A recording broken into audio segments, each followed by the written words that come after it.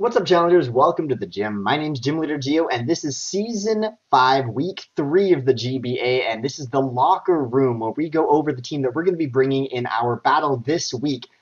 Today we're going to be battling Old Man Tup and the Pittsburgh Pirattatas, and so I'm going to go over the team that I brought with you guys so you can kind of see my thought process behind my impression of his team, what my biggest fears are with his team, and how this is going to develop my team building for this matchup and the future matchups I'm going to have against him. So I'll go over the 6 that I'm bringing first, and then we'll kind of talk about them a little bit more in depth. As you can see here, I'm bringing Nato the Hippowdon, Cuddles the Mega Pincer, Nightman the I think I changed his name, guys. I think I ended up calling him Trip. So let's make that change now. Trip, the Amoongus, Zoolander, the Vaporeon, Decisions, the Entei, and Remix, the Ditto. So, first of all, I did my analysis of his team. I ran some calcs. Defensively, I'm not particularly concerned with any of his Pokemon.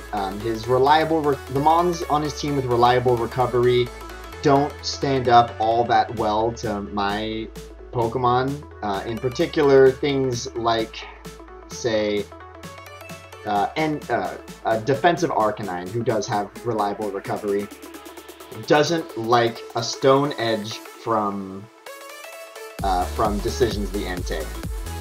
Entei's a pretty good switch into Arcanine because Arcanine can't do a whole lot to it. A banded offensive variant can hit him pretty hard with E-Speed, but outside of that, it's not too bad of a matchup for me. And the defensive one, of course, if he doesn't get the Intimidate off on me, isn't in that great shape. So that's kind of my thought process there. The other Pokemon with reliable recovery on his team, Jellicent. Jellicent doesn't really do anything and is very much walled by two of the Mons that I've chosen to bring today. Celebi, it's a lot dependent on his set. He could be an offensive set, he could be a defensive support set, baton passer, but I will have options for him too. So that was my thought process there. I'm not really scared of his wall, so how can I develop my team to be good against... he has a pretty good matchup against me, not gonna lie. He has a pretty good matchup against me. So let's look at his offensive threats and see kind of how I can respond to that. First of all, nobody's going anywhere without discussing the big elephant in the room. He has got an Excadrill that could be potentially running Sand Force or Sand Rush in a Sandstorm. He has a means of setting that up on his own with Tyranitar and then his Mega Evolution to Mega Tyranitar. And also, he might think that Hippowdon will be setting it up for him. That said, I'm obviously not going to do that because that gives him a very powerful sweeper. So as you can see, Nato, the first Mon that I've opted to bring is Sand Force, not... what is even the name of that ability? Sandstream, because there's no way I'm going to give him free sand. I just can't do that. If he's going to be setting up sand for himself, then it benefits Nato kind of immensely. So my set for him is fully... This is not right at all. I don't know why that would be that way, so I changed that. His set is going to be physically defensive with 252 HP and 252 defense. This ensures an odd number for the HP with maximum investment in HP and defense. He's impish, of course, and I put the remaining 4 points in attack because there's no speed tier that I hit that's special by getting an extra point here and there. If he's going to speed creep Nato, it's not actually that big of a deal because he doesn't really care that much about him. The moves I'm opting to bring are Earthquake, Rock Slide, Stealth Rock, and Slack Off. Now, the reason I'm going for these moves on Nato, Earthquake obviously is his primary stat. It hits Excadrill and Mega Tyranitar very hard, and these are two Pokemon I desperately need to be able to switch into. The calcs that I've run have that a choice banded Sand Rush Adamant Excadrill cannot 2-hit KO me. However, there is a chance after leftover recovery, a chance that an Adamant Sand Force Earthquake can kill me if he's choice banded or if he's Life Orb. So the consideration that comes in here is if I switch into that, right away I need to determine his item, I need to determine his set. If he's Sand Force Adamant, I need to reconsider the game plan of who's going to switch in next. The only option might be to sack Nado Nado. That's a possibility. But that said, it's risky for him to run that set because that means that I outspeed him with basically every other mon, including decisions, making decisions the easiest answer in the world for revenge killing him. We're going to look at my other walls here. The Rock Slide is to one-hit KO a potential Thunderous switch-in on the switch after Rocks. It also is, both of those moves are boosted by the Sand Force ability Stealth Rocks, because I think Rocks are going to be good for his team. I don't think Excadrill's going to be, even if it packs Rapid Spin, I don't think he's going to be going for it much, because once Excadrill comes in, he has a limited amount of time to get a good attack off before he gets fully walled by Hippowdon. Next we're going into Cuddles. Cuddles the Mega Pinsir, running Hyper Cutter because it's the only one that makes sense for him in the GBA format. Running Return, Quick Attack, Close Combat, and Swords Dance.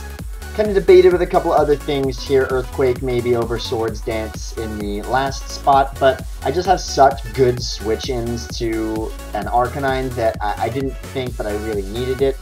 He's running the Jolly Max Speed set just to force him to speed creep me on any mon that he feels necessary. Return does great to his team. It does really, really well. Nets a couple of very crucial Okos or two-hit KOs and especially after Rocks. Cuddles is going to be kind of my late-game sweeper here, but if I can see an opportunity to bring him in on a mon that can't really threaten him much, and I can pop up a Swords Dance, then Cuddles is going to be absolutely devastating his team. He's my primary offensive answer to a Machamp. Regardless of the set, even if it's a bulk up set and I can get Cuddles in here, he can still one-hit KO after Rocks when he's at +2.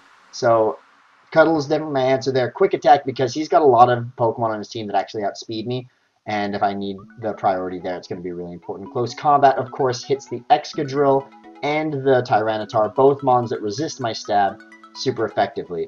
It's worth noting that none of these moves hit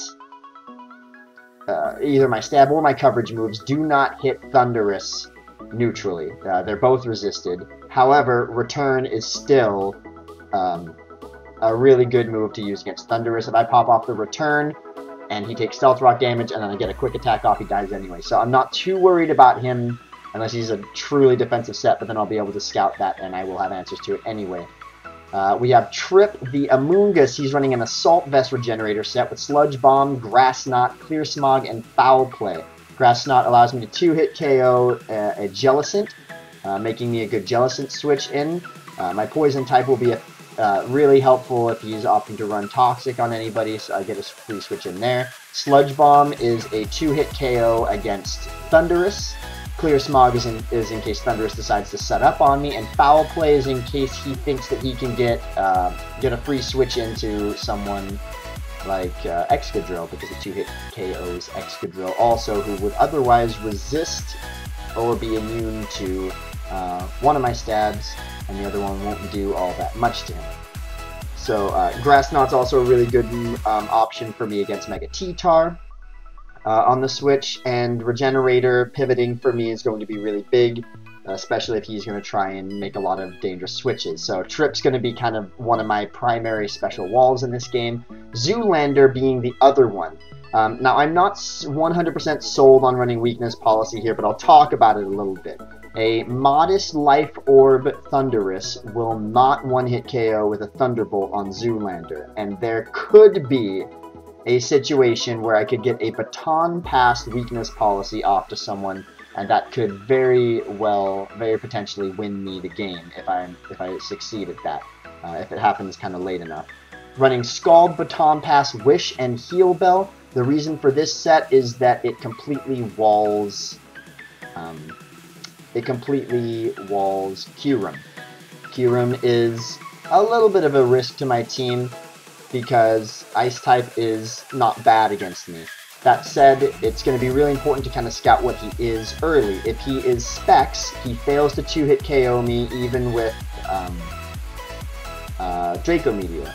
If he's Life Orb and he goes for Draco, I can detect what he is based on his damage and the response from this item. See if he's going to switch up moves. This resists his Ice-type stab. I can also resist that with Decisions, the Entei. And it just really gives me kind of a safe position to be in there. Baton Pass will net me, obviously, the ability to pass that weakness policy. I'm not sure if that's going to work, really. But, and, you know, I'm going to think about it a little bit before the battle. I might switch that out to Leftovers. That's kind of my two options I'm thinking there. Wish and Heal Bell just to give me cleric options. I'm not running Wish Protect here because I think I can be cheeky. I don't think he's going to be ballsy enough to stay in against me, against a Zoolander that he can't really do anything with. He could be running the subset. If that's the case, Scald won't 2-hit KO, but if he's the subset, he also can't even get close to killing me easily. Maybe like a 4-hit KO on a subset. So I'm really not that concerned about the Q room thanks to Zoolander. Decisions, a relatively standard set here. Choice Band, Sacred Fire, Extreme Speed, Stone Edge, Ironhead. Just to give me massive coverage to as many things as possible. Sacred Fire obviously hits like an absolute truck with an Adamant 252 Choice Band. He's going to have a pretty difficult time figuring out what to switch in on Decisions here. So my main move with Decision is to either pop off some Sacred Fires and get some burns in the early game, maybe predict some switches and try and go for some clutch 2-hit KOs. A physically defensive Jellicent is his best answer to this Entei on a defensive scale, but even he doesn't want to take 2 Stone Edges, and I have an amazing switch into him anyway. Especially if I'm able to net the burn on him at an early time, because I don't see him having any realistic cleric abilities for this match, but, you know, I could be wrong. If he's opting to switch in, say, a defensive Guts Machamp against this guy, Sacred Fire will 2-hit KO and he can't outspeed me. So that's the set I'm going for here. My last move is Remix, and here's the reason for this. Dragon Dance T-Tar is a pretty big threat. He also has the potential to start setting up nasty plots with his Thundurus. He could be Swords Dance Excadrill. He could be Bulk Up Machamp. He could be a Baton Passing setup Celebi. And Remix will threaten all of those setup opportunities. Especially in situations where he gets a kill and I get to actually revenge with Remix. I could switch in on some of these setup abilities and it would help me out a lot, especially if I got a Baton Pass into them from Zoolander. But that said, if he sets up, if the sand is up and he is ballsy enough to go for a Swords Dance on his Excadrill and Ditto comes in on the revenge, in the sand, Choice Scarfed Excadrill with +2 is going to absolutely annihilate his entire team. Very similar set for Thundurus. I'm opting to run as the Hidden Power IVs here, Fighting. The main reason for that being that if I come in on a +2 Thundurus, I could kill him with the Thunderbolt, and I think he'll know that, and I think he'll switch, and I can predict that and go straight away for the Hidden Power Fighting, which would take out the only immunity on his team, which would be Excadrill. So that's kind of my move there with Remix.